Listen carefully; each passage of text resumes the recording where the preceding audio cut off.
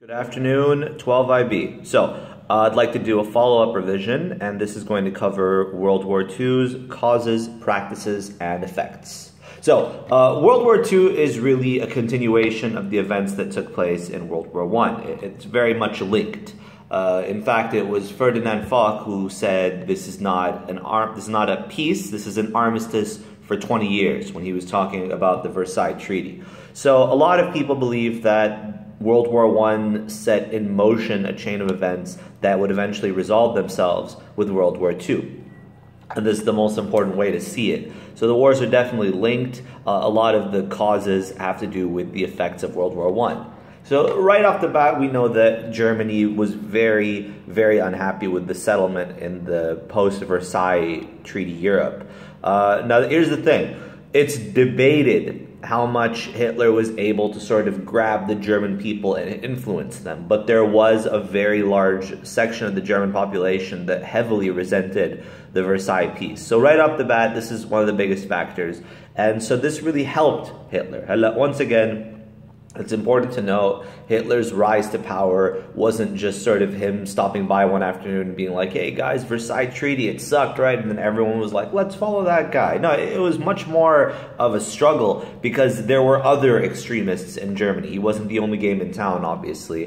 In fact, many historians debate the extent to which Hitler's ideas were even that novel, because you have to understand Hitler was kind of just preaching this right-wing expansionist philosophy, and that existed before Hitler. It wasn't maybe as violent or as aggressive as Hitler's, but it existed. Historians like A.J.P. Taylor, who I encourage you guys to read if you haven't already, just to sort of have an overview. A.J.P. Taylor has a revisionist view of it, and he believes that Hitler was really just sort of pushing Germany in the direction it was already going, as opposed to sort of reversing Germany's direction and saying, all right, let's become expansionist and let's become destructive. Now, we do know that after the Versailles Treaty, Germany was crippled and it entered a sort of period of decline, and this was the period in which the Weimar Republic was in charge. Now, the Weimar Republic did manage eventually to cobble together a sort of semi-functional German state. And by 1929, things were going pretty well for them. So the thing is, a lot of people argue that Hitler had difficulty initially because in the initial period of the 20s, Europe was kind of rebuilding itself. And people were sort of recovering, people were sort of looking forward. But then, 1929, as you guys know, the market crash happened. So the market crash really changed the game because the previous governments became unsustainable and a lot of them collapsed. As a result of this, the Weimar government did in fact collapse, and before long Hitler was able to sort of talk his way into a position of power, which he was then able to leverage into a much greater position. Obviously, we keep mentioning Hitler as being sort of the head honcho of the Nazi party. It's important to note that it wasn't just him. Hermann Goering was also an instrumental key member of the party, as was Joseph Goebbels. Lots of different key figures to talk about here. But in any case, this is obviously a very big cause, which is the resentment after World War I. It's also important to note that the territories that Hitler was taking after World War I were predominantly territories that had been taken from Germany or territories that Germany wasn't allowed to have after World War I. So in many ways, people sort of figured, okay, well, we can intervene and we can cause trouble, or we can just acknowledge that he's taking back land that we've already taken from him. So the important thing to understand, by the way, about the appeasement process as it's known, is there are different ways of looking at it. You got people that figured appeasement was weakness, capitulation. It was them sort of bowing and telling Hitler, all right, do what you need to do. And there are people that see appeasement as being pragmatism, practical, real thinking, and saying, listen, Hitler's taking the Sudetenland. That's not good, but obviously it's not our problem. And do we want to make it our problem? No, we don't. So the obvious counter-argument is that in being weak like this, the Allied powers obviously showed Hitler that they weren't going to intervene. And this was really the thing that gave him more courage and sort of gave him the impetus to sort of keep expanding outwards. So this is obviously one of the big debates. Was appeasement the cause of World War II? Would it have been a shorter and easier war to deal with if they had taken Hitler down in 36, 37, and 38 before he had fully rearmed? Another counter-argument, of course, is that the Allied powers themselves needed to rearm. In fact, England kicked its rearmament into position in 1938. The Soviet Union wasn't even armed when the war broke out. They actually kind of rearmed during the war, and that's why by 41, 42 they had kind of reached the peak of their rearmament, and that coincided with the decline of Nazi armament. So in any case, another obvious cause was the League of Nations' inability to deal with expansionist regimes. So you didn't just have Nazi Germany, you also had Mussolini's Italy, and you had Imperial Japan. And all of these were right-wing, aggressive states, and all of these were states that were trying to carve a greater role for themselves out in World War II, in Europe, and they were trying to get a bigger piece of the pie. So the League of Nations did famously try to deal with Japan and Italy in, respectively, the Manchuria and Abyssinia crises, and this sort of shows us that the League of Nations just wasn't prepared to deal with crises on this magnitude, because they just really weren't able to confront a lot of these nations, and more importantly, they didn't really have a lot of support. You have to understand that the League of Nations was predominantly made up of nations that weren't that strong. You had the US that was missing, you had the USSR. It was missing a lot of really key players. And the US, after World War I, had established itself as a much more important part of European politics. And now it wasn't really part of the League of Nations at all.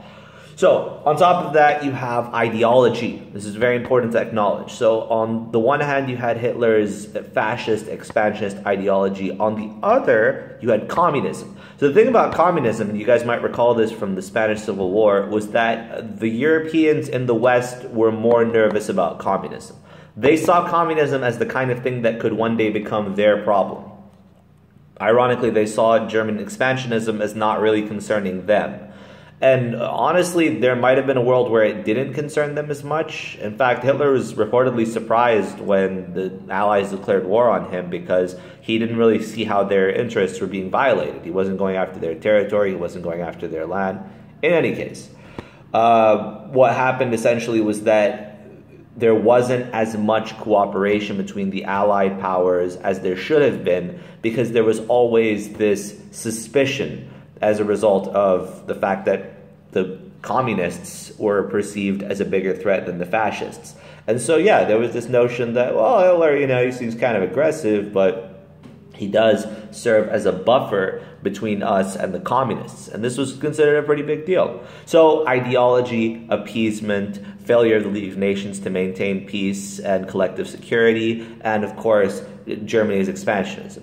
In terms of causes, World War II is pretty basic. It's pretty straightforward. Once again, the main debates are about appeasement, whether or not it was a good strategy, and the League of Nations and what role it played. But the really clear-cut understanding is that, yeah, it was Germany expanding and becoming aggressive and militaristic and declaring war, essentially, on these other countries with its actions. Past that, we have the practices. So World War I can sort of be divided broadly into phases. If you talk about the European theater, you've got the initial push, the Blitzkrieg, between 39 and 41 roughly. This was a period of unmitigated success for the Nazis. They just kept going and going, and there was very little stopping them. Then past that, in 41, you have their first setbacks, which are the North African campaign and the Russian campaign, Operation Barbarossa, as it was later known. Well, it was known at the time. And this is sort of where the Germans kind of started declining. So the main problems with the German military machine was that they spread themselves too thin. And by 41 and 42, they were facing declines in raw material, and the Allies, the British and the Russians, they were actually booming industrially. They were kicking into full gear, and they were throwing every resource they had into it. And this really enabled them to sort of step their production up as Nazi production was going down. So the Soviets, for example, were able to really push tank production to overdrive by 42, and this meant that they had way more tanks, and this is a big deal because the T-34 tank, as you guys may know, was essential in pushing back the Nazi offensive and finally taking the city of Berlin.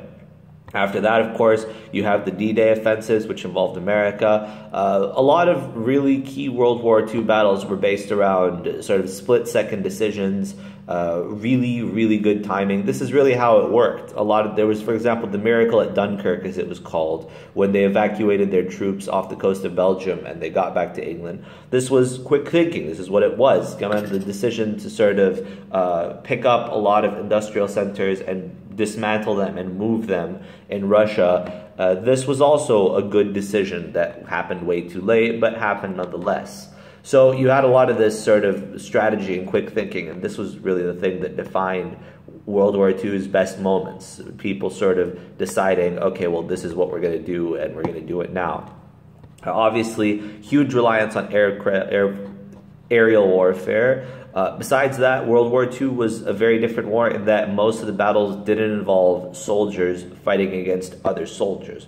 A lot of it was bombing of civilian areas. A lot of it was attacking civilian centers from both sides. There wasn't really any kind of restriction whereby one side thought, oh, we're not going to attack civilians. No, the German cities of Dresden and Jena were bombed heavily in the war, almost beyond recognition. And the Americans were remarkably aggressive with the Japanese. This is also one of the things that you can kind of debate because the Japanese themselves were very aggressive. So some people could argue, listen, if they didn't, then Japan never would have backed down. They had to make it so that Japan was going to stop because it had to. And this really is the impetus for the firebombing of Tokyo and Kyoto and other major cities, and the eventual dropping of the atom bomb on Hiroshima and Nagasaki. So past that, World War II really becomes defined a lot by faster warfare. It's a misconception that it was fully mechanized. The technology just wasn't there yet for cars and tanks to be the default modes of transportation. A lot of soldiers still traveled on horse. A lot of soldiers still traveled on foot. But it was a faster war. It was more based on aerial warfare. It was more based on tank warfare than previous wars before. So in terms of effects, it's pretty straightforward. The US and Russia come out on top as the superpowers. Despite the fact that Russia came out on top in the sense that it finally defeated the Nazis, it had been devastated. And this kind of sets the tone for the Cold War, which is Russia, which was already a nation with a really weak and stagnant economy, was now completely in debt because it had lost millions during the war. But still, it had more influence, and the superpower race began. And this sort of pushes us into the Cold War. So then America pushes out the Marshall Plan and the Truman Doctrine to try and prevent communism from spreading into Western Europe, and Stalin in turn pushes his reforms to try and take control of Eastern Europe. Germany, of course, was divided into the four quarters, and Berlin itself would later be divided into four quarters, and this would be solidified after, literally, through the Berlin Wall. In terms of other effects, really just an understanding that global cooperation was much more necessary, and this is really the thing that pushed the United Nations forward a lot more, is the understanding that we do have to work together no matter what. And this is why the League of Nations was a bigger failure. There was this sort of understanding that we could try to do collective security if we were missing someone.